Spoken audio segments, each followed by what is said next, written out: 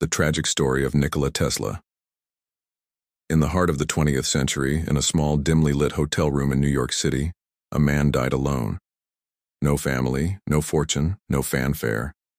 His name, Nikola Tesla, a name the world now reveres.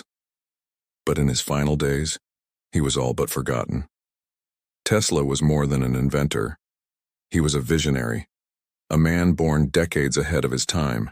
He dreamed of a world powered by free energy, of wireless communication, of machines that could harness the invisible forces of the universe. And one by one, he built them. At the height of the Industrial Revolution, Tesla championed alternating current, a powerful, efficient system of electricity. But his ideas threatened the interests of powerful men, including Thomas Edison.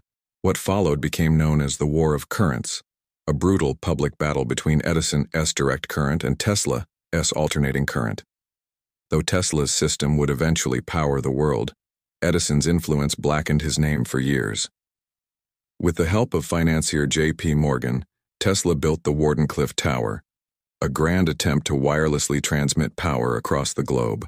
But when Morgan discovered Tesla's real goal, free energy for everyone, the funding stopped. The tower was demolished, the dream destroyed. As the years passed, Tesla withdrew from the public eye. Once celebrated, he became a figure of ridicule.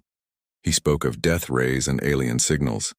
His genius overshadowed by eccentricity, his patents stolen or forgotten. He lived his final years in poverty, surviving on hotel credit, feeding pigeons in Bryant Park.